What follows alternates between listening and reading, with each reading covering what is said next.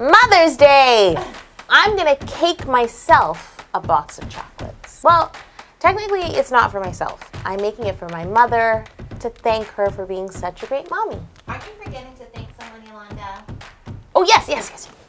Thank you to Walgreens for sponsoring and collaborating on this video. Click the link below for more information on their amazing Red Nose Day campaign that's all about encouraging people to laugh and raise money for a great cause.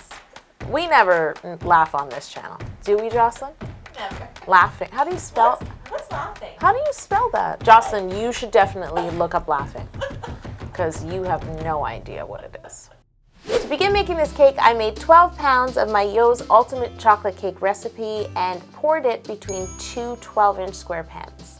Once my cakes were baked and cooled and chilled, I removed them from their pans and that's right, I leveled them. And I did it with a ruler and a serrated knife. That's how this mama bakes. With a ruler. With a ruler. Now that my cakes are nice and flat on the top, I'm gonna cut them each into 2 layers.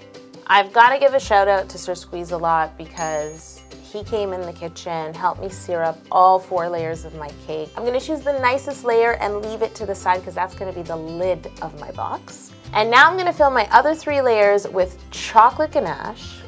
It's a box of chocolate. And Italian meringue buttercream that I have dyed a lovely mint green and a lovely soft pink. The colors that mothers love. Is that a fact, Yolanda?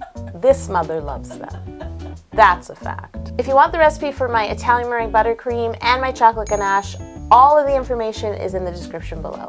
Before you spread your buttercream on top of your ganache, you definitely want to make sure it's sort of set. So if you need to put your cake in the fridge and do that, do it. It'll make your life easier. You know what moms want? An easier life. That's a fact, Jocelyn. You know what time it is. We should have like a siren. It should be like a disco when we say crumb coat and chill. Like a strobe light. I crumb coated my cake with ganache and put it in the fridge to chill, and then I crumb coated the lid with ganache and did the same.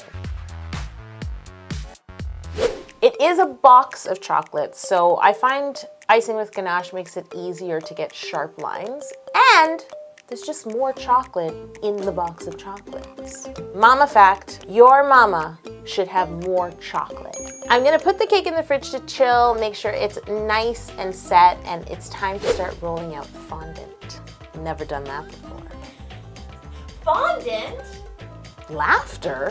I mean, we just keep talking about things we don't know about. I need to roll out 7 slabs of fondant to cover this box of chocolate cake. All of the measurements for this cake are in my blog post. There's a link below. Better read it and make your mom a box of chocolates cake. I chose a deep, rich purple fondant to make this box of chocolates. I just think it looks, you know, luxurious. Fact, mothers like luxurious gifts. You're just a wealth of mama knowledge. I know.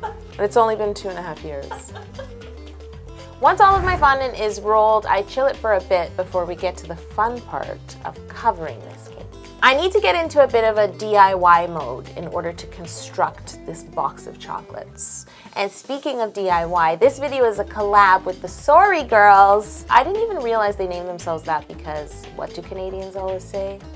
Sorry. So guys, head over to the Sorry Girls channel. There's a link in the description below and you can watch them make this watercolor apron for me, because mama bakes, child. And they make a lovely watercolor recipe box and a set of ombre mixing spoons. Now I need to create the sides of my box, but I need to know how tall those sides need to be. So I rest one of my chocolates on top of my box cake and take the full measurement. I'm gonna start by applying a square of fondant that fits the top of my box cake because I want my chocolates to rest on beautiful purple fondant. I'm gonna apply fondant to 2 opposite sides of my box and put it in the fridge to chill before I trim them. Now I take out my box cake, trim the 2 sides that are already applied, and apply the last 2 sides. Put it back in the fridge. I need to trim the final 2 sides of my box. Now I'm gonna cut a perfect square of fondant to fit the top of my lid. In order to make the sides of my lid, I measure the height of my lid and cut 4 equal strips. That will be the sides of the lid. Did you use your ruler again? Yep! Now I'm gonna apply 2 of those fondant strips to 2 opposite sides of my lid and chill it. Then I take out my lid, trim the 2 sides that are already there, add the other 2 sides, and put it back in the fridge. Trim the final 2 sides of my lid. I wasn't crazy about the seams on the top of the lid of my box, so I rolled out some of my leftover purple fondant very, very thin, cut some thin strips, and applied them to the top edge to give it a nice crisp look. It's more luxurious than it was before. Fact: an empty box is not a good Mother's Day gift. We need chocolates. If you want to learn to make these chocolates from scratch that are filled with all kinds of delicious things like cookie dough and chocolate cake and vanilla cake and Oreo cookies and there's one more. Strawberry marshmallows! Fact: moms love marshmallows. You can watch me make them by clicking right here, or there's a link in the description below. I should really test one. You should. I mean, it's for my mom. I think I should test one too for your mom. That's so sweet of you, Jocelyn. Before filling this box with chocolates, I need to add a bow on top of my lid. I roll out gum paste and cut strips and form them into loops. And I do this over and over again until I have a lot of loops. I want to add a bit of color to my bow, so I roll out some nice emerald green fondant, nice and thin, and then I use a strip cutter to cut strips. I need this bow to be more luxurious than it is, so I'm going to take some emerald green luster dust and paint it over my green fondant strips. I'll now apply my green lustered strips to each one of my bow loops. And you don't get luster dust on your hands and have to wash them constantly before you touch another white loop. That doesn't happen. Sure won't be shown in this video. Don't forget, guys, I put time-lapse videos of all my cakes on my Facebook. Don't forget to follow me. People are still guessing how long it took. I love it. Before I assemble my bow, I roll out some more gum paste, cut 4 strips that are the same thickness as my bow loops, and lay them crisscross across the lid of my lid cake. Of my box cake. Mom, I made you a lid cake. Fact: mothers get confused. We're tired. And then I actually cut 2 tails and placed them, because a bow would have 2 tails, you know what I mean? I add the green strips to these as well. The lid of my box is ready for the bow. I'm going to use some royal icing in a piping bag, and I'm just going to lay out the loops. So you want to start with like a bottom circle, then fill in and just build up your bow. And remember to sort of turn some of the loops in different directions. It's more realistic. It's time for chocolate. That's what all this work was for and about, chocolate. So I mixed up all the colors within the box in nice straight lines. I did use a bit of royal icing to glue the chocolates down, just a touch. I need to place a few dowels into the cake so that the lid will just be floating. It will look like it's on top, but it can't touch those side panels of fondant because they'll collapse. Don't forget, guys, if you want to make this wicked and adorable apron, check out the Sorry Girls. There's a link in the description below. And make their recipe box and put my recipes in it. This collab is brilliant. Oh, tag! Hi! How's my mother gonna know that this box of chocolates is for her?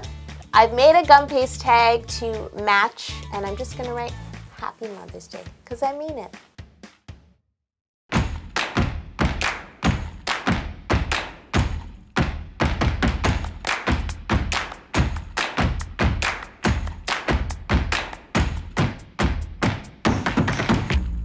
I know I said this box of chocolates was for my mom, and it is, but I have to taste it first. My taste test shows how much I care. I need to make sure the cake tastes good, the ganache tastes good. I need to make sure that the lovely pink and soft mint buttercream look good. Only the best for my mom. I can now give this hacked up cake to my mom. The tag is still there. And thanks again to Walgreens for sponsoring and collaborating on this video. Make sure to follow me on Instagram and Facebook because next week I'll be taking part in the Red Nose Mother's Day Challenge. And you guys can too. I mean, who doesn't want this? I'm channeling my inner Whitney Houston, I want to dance with somebody. Just tell me if this look is too much. I gotta get my angle right. Do you think we'll get more subscribers if I wear this nose every episode?